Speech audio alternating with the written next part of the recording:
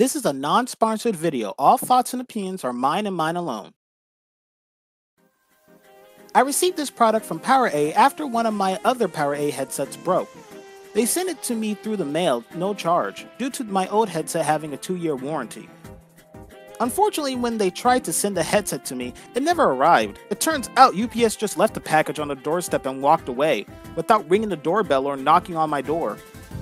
They just left it open for porch pirates. Thankfully, PowerA sent me a replacement for the headset that I never received, at no charge. Thanks a lot, UPS. You can buy the PowerA Fusion from GameStop, Best Buy, Walmart, PowerA.com, and Amazon. The PowerA Fusion gaming headset costs about $39.99 plus tax depending on the retailer. It roughly goes for about $40 to be exact. The box includes one Fusion gaming headset, one boom microphone, one braided 42-inch 3-foot 5-inch thick audio cable, one manual, one legal information guide, and one sticker. The PowerA Fusion gaming headset is compatible with any 3.5mm audio port. The frequency response is 20 Hz to 20 kHz, and the sensitivity is 116 plus to -3 dB. The driver type is a dynamic 50mm, independence 20 ohms, and the max power output is 20 megawatts. To be honest, I don't know what any of this means, but all I know is that the headset has good audio quality. If you're a tech whiz, you probably know what all this means. I do not know what all this means. All I want is a headset I can talk to friends with and listen to music.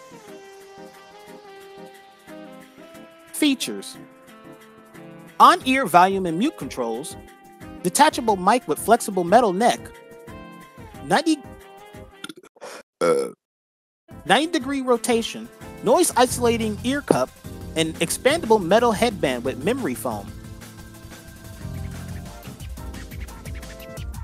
Now here are the cons. Mic feedback. When talking to friends on Discord, my friends noticed that my mic will have an echo effect. Backfeed from who I'm talking to will occur. The problem only occurs if the headset or computer volume is turned all the way up. The problem is one-sided though. My friends will hear themselves from my headset, but however, I cannot hear the echo. Oh wow, I can't hear myself. Oh god. I can't hear it though. I can't hear it through my mic. I can only hear, you can hear it, but I can't hear the echo. I can like slightly hear myself. Maybe a little more than slightly, and it's a little weird. Because it's delayed from like after I talk, so like I can fix myself talking. Yeah, that's what happened. So I'm gonna turn the volume down to like from 100% on the computer to 90. Like, try talking now. I can still hear myself. Okay, going down to 80. Hopefully. No, still. Okay, going down to 70.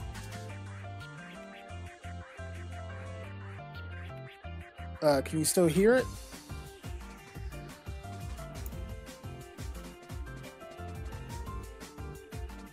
I don't hear myself. Never mind. Okay, going down to 60.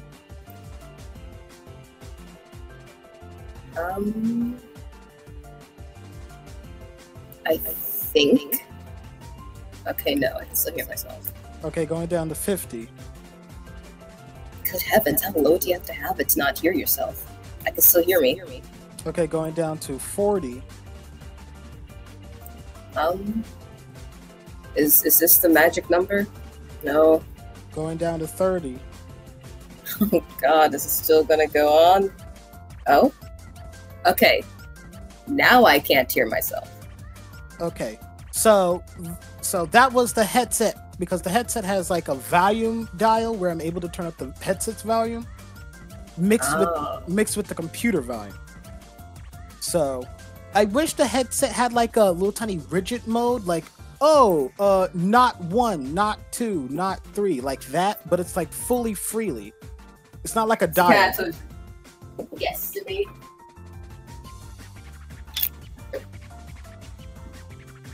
Yeah, So right now my computer volume is at 30% with the headset being at full max.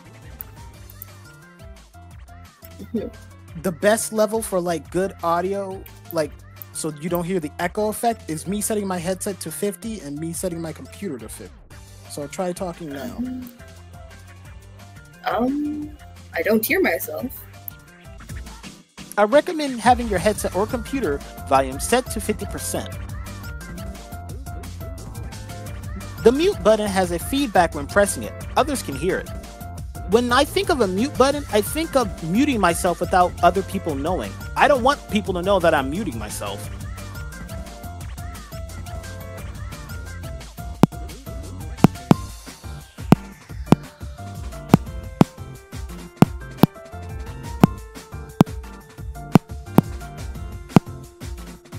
So that's the sound of the mute button. When I think of a mute button, I want to be able to like say for instance your friends are recording a gaming session. I want to be able to press the mute button, press it, and then like leave and not say anything. Or like leave from my computer to like go get a snack, use the toilet, go get the mail. But like this is distracting. Even if I press it softly, like this. No matter how softly I press it, it's when it pops back out that still makes a sound. So that's sort of a, not a big deal, but it's appreciated if you have a mute button that's supposed to be muted, not the thing that causes the, you know, not the muting, if you know what I mean. I want a mute button that's silent. I don't want a mute button that makes a sound every single time when I go silent. I've tried it a few times and around from a height of 5 feet. It hasn't got any cracks, lost any sound from the headphones, and hasn't been haunted by ghosts. Yet. The PowerA Fusion Gaming headset is a reasonably priced headset with comfort and communication taken to mind. But I will admit there are some flaws with it and features that are missing, such as Bluetooth and wireless option and a mic boom. But other than that, if you are looking for a headset that has great audio quality, feels nice on your head, and costs about $30 to $40, then the PowerA Fusion Gaming headset is for you.